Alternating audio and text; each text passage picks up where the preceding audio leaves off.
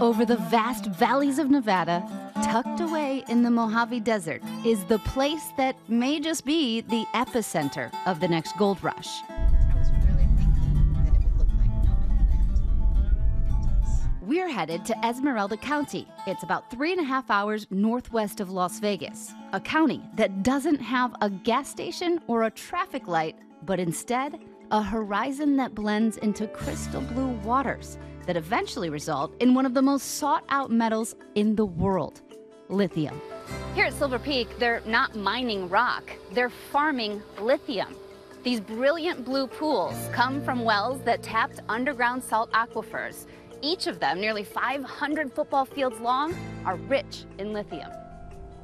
This quiet and desolate oasis is home to the element that powers our fast and loud world.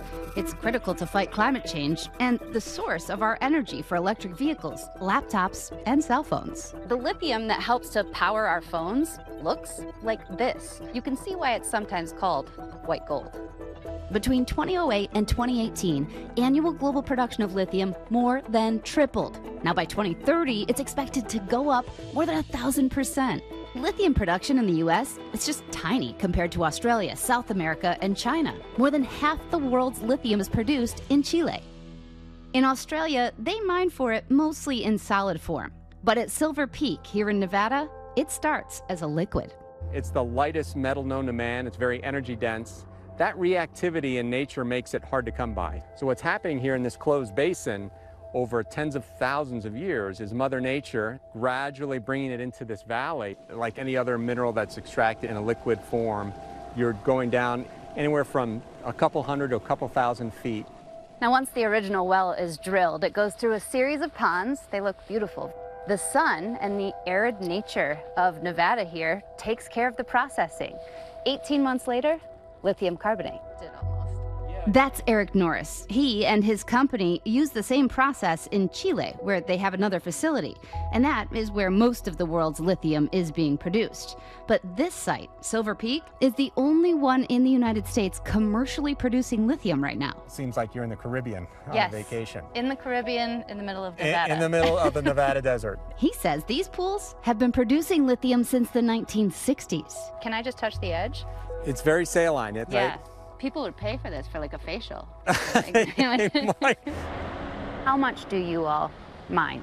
Around the world, it's about 85,000 metric tons of lithium carbonate. Here, it's 5,000 of that 85. So a small amount, which is why we're looking to double it. Does it have an agricultural or impact to the land surrounding? So that water, untouched, would remain underground and it wouldn't have a benefit. Effectively, we're not using water that would otherwise be used for an agricultural purpose. Evaporation is not the only way, though, to get lithium out. When you mine it out of the rock, it can be harder on the earth. Toxic waste, emissions, and pollution. But the government says we can regulate that. The signs are unmistakable.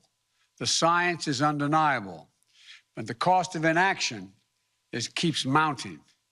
The United States isn't waiting. We are resolving to take action. Today, in a virtual summit, President Biden telling world leaders that he plans to cut greenhouse gas emissions here in the United States by at least half by the year 2030. When people talk about climate, I think jobs. Within our climate response lies an extraordinary engine of job creation and economic opportunity, ready to be fired up. During President Trump's administration, there was a big call to up the ante and produce more minerals like lithium right here in the U.S. And we've got it. California, for example, could produce up to 40% of the global lithium demand. So far, we have not been a big player in the lithium market, but that could change. We just got to get the technology to extract what is estimated to be an immense amount of lithium in the western U.S. So it's not just Nevada or California, but it's Arizona too. Some of that's going to come from the thousands of acres at 2 giant lithium projects already planned in Nevada. One of them is just over Rhyolite Ridge. They could create $9 billion in revenue for this part of Nevada, but they're also endangering a very rare wildflower. You can see here, this is Team Buckwheat. We're just getting the smallest new little leaves for the spring growth. You said as we walk in here, Please be careful of where we're walking. There are only 15,000 of these plants, more or less. This varietal is not known to grow anywhere else in the world. The buckwheat adapted to that lithium-rich soil. Lithium is extremely important to tackling the climate crisis. If they could build this mine without destroying this little wildflower, we would probably walk away from this mine and go find a gold mine to fight instead. So that's Patrick Donnelly. He's the Nevada State Director for the Center for Biological Diversity. He says this is not going to be the same mine that we saw at Silver Peak. This is an open pit mine, so this is going to be much more reminiscent of a gold mine or a copper mine. Once the mine goes in, how long do they have? The mining company's own estimates are less than 10 years. It will be for them to strip mine this whole area. We're left with a big hole in the ground full of toxic pit lake water. We are going to put enormous effort to support this plant, and we're using the state-of-the-art methods to make sure that there's no leaching of any kind into the soils. James Calloway, the chairman of Ioneer, the company that's overseeing that mine at Rhyolite Ridge, he says we got to do it if we're going to catch up with our climate goals. We will have enabled the production of 400,000 electric cars every year for the next 50 years. It's a symbol of the debate between our energy future and our environment in the present. We're facing dual crises. There's the climate crisis, which poses a threat to all life on Earth, but then there's the extinction crisis. This is a species of flower that grows nowhere else on Earth, but right here at Rhyolite Ridge. If this mine, which ostensibly is to prevent climate change from destroying the Earth, perpetuates the extinction crisis, then are we really saving the environment?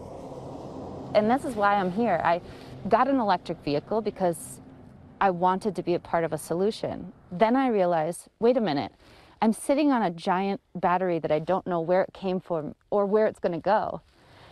I got to go find out where lithium is and what it is. And to know that we only have one commercial mine in the United States right now.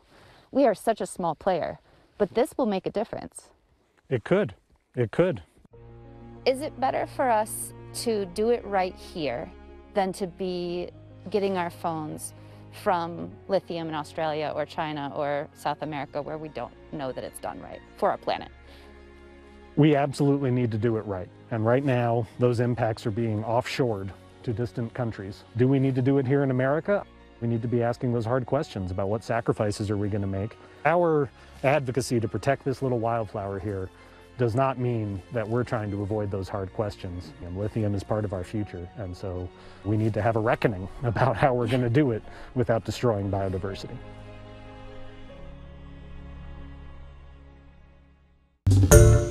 Hi everyone, George Stephanopoulos here. Thanks for checking out the ABC News YouTube channel. If you'd like to get more videos, show highlights, and watch live event coverage, click on the right over here to subscribe to our channel, and don't forget to download the ABC News app for breaking news alerts. Thanks for watching.